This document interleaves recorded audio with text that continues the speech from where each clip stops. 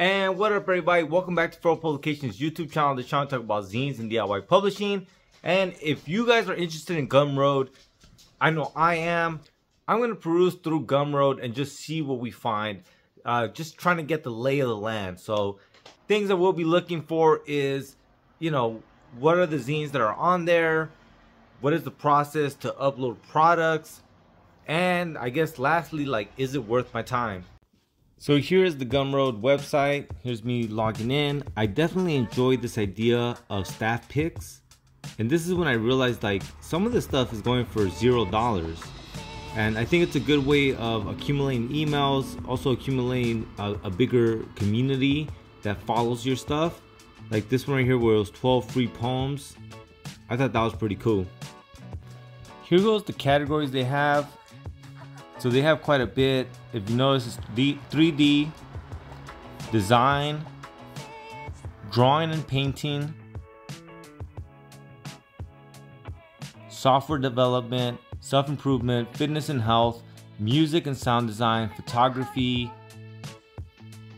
writing and publishing, business and finance,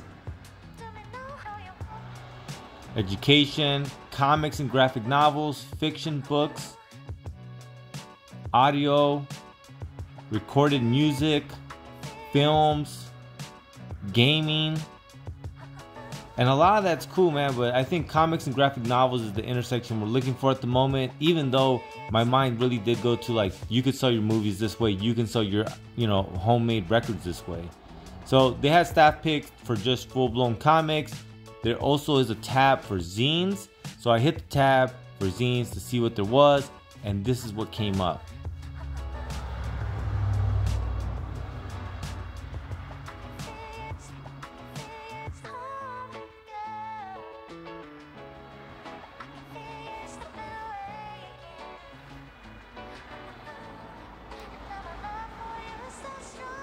So Endless Monday was one that I hit because I thought it was interesting that there was no set price. It was set to be free, and when you hit it, it basically tells you that whatever you see fit to pay for the zine, for the art, the creator is more than welcome to take it.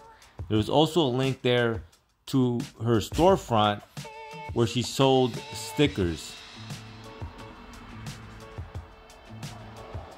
So there you go. Name a fair price.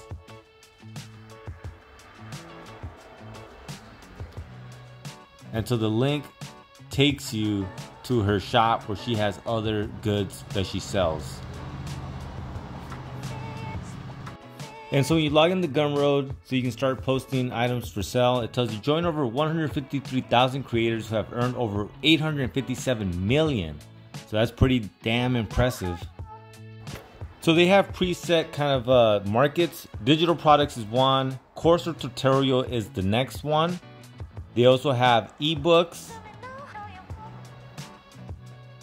newsletter, memberships, audiobooks, and lastly, they actually have physical goods.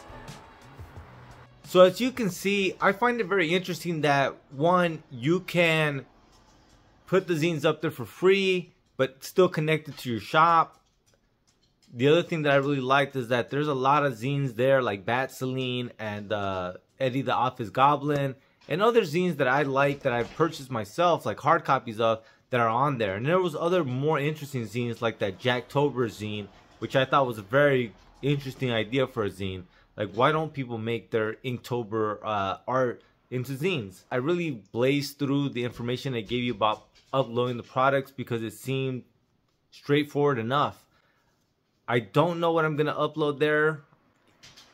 Not too sure, but it's going to be something, and I'm going to do that sometime this week. Just once again, to cast a wider net, there's a lot of zines on there. So it's not like something, you know, that is going to be new there. You know, some might even say that it might be a little oversaturated, but that means that people are going to Gumroad looking for zines, looking through it all just to read zines. And I think that having maybe a free 8-page comic zine on there for people who are trying Gumroad or checking it out makes sense as a way of casting your net, because I know I downloaded some free stuff because I was, there on Gumroad, and I said, well, I don't want to leave empty-handed. And like I said, that brings brand awareness for those creators, as well as it also works as a segue into their actual shop where they can sell you like hard copies. One thing that I also noticed though that kind of had me a little bit, I didn't really know what to make of it, was that you can sell like hard copies, so it's not only digital. So something that to look into. Alright, you guys, thank you so much for watching. Please like, share, and subscribe. Lates.